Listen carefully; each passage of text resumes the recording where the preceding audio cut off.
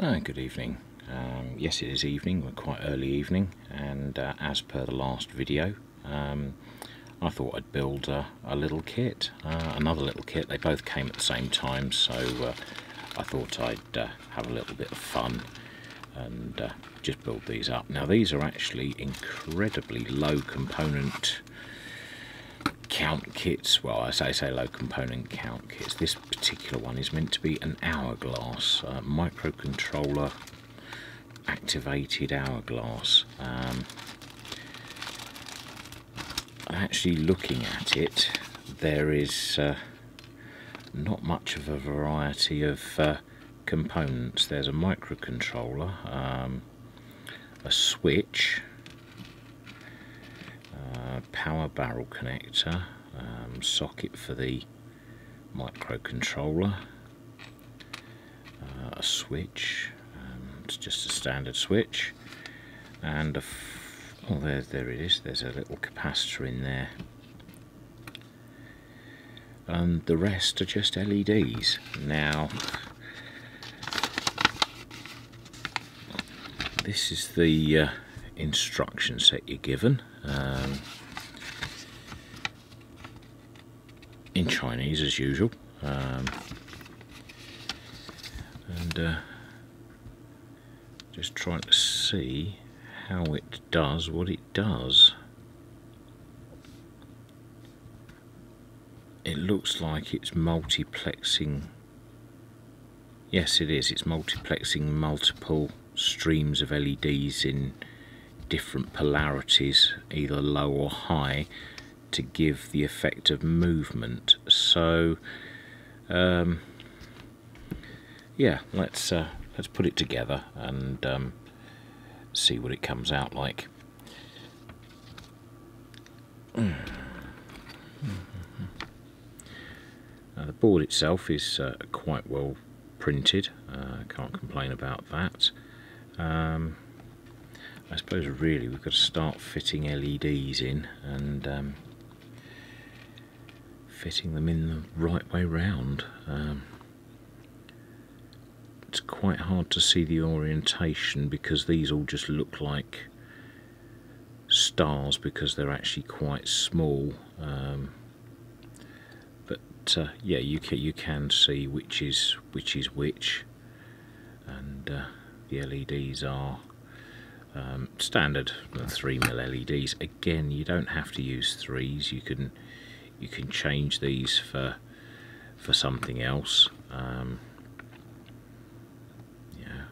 Have they actually put all these in the same way round? Yes, they have. They've done the polarity switch on the circuit board. So in fact, all the LEDs go in the same way.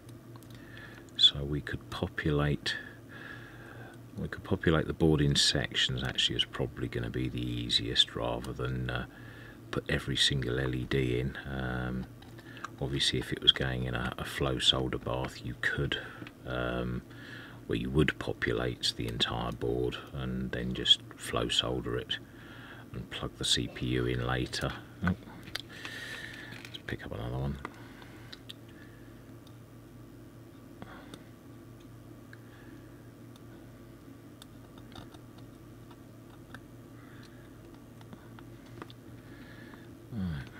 See if we can get all of these in, rather than have you watch me just poke LEDs through holes and solder. If I do the first row, and then I'll come back to you once all the soldering is done, and we can power it up together and see what wonderful effects we get out of this thing.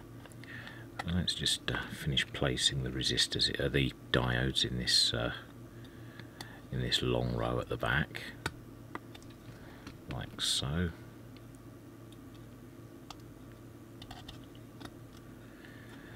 And if I solder that back row on first.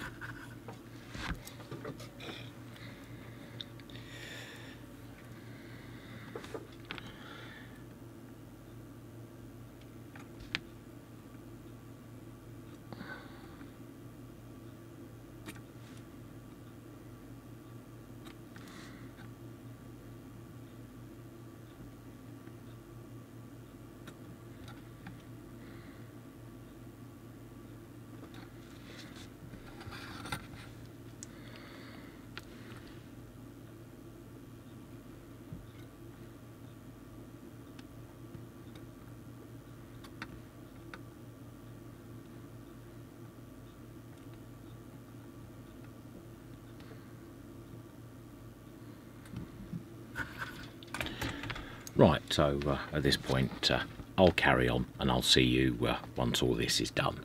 Speak to you soon.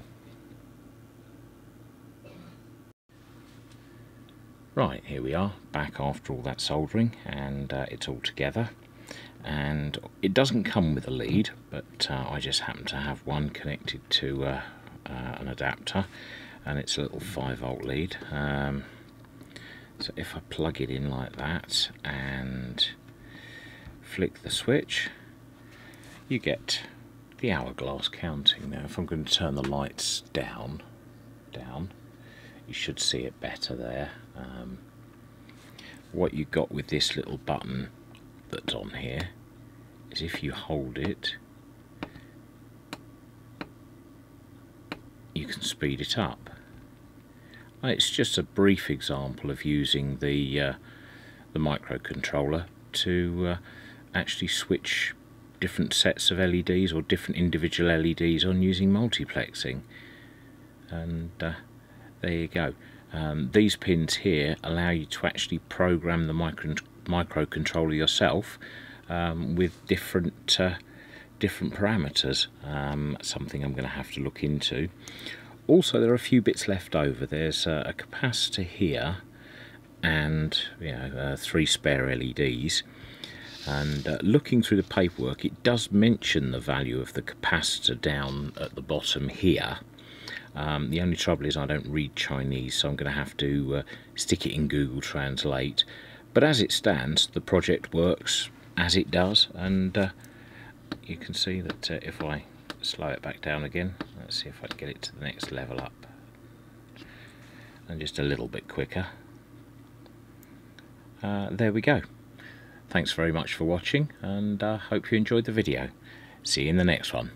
Bye bye.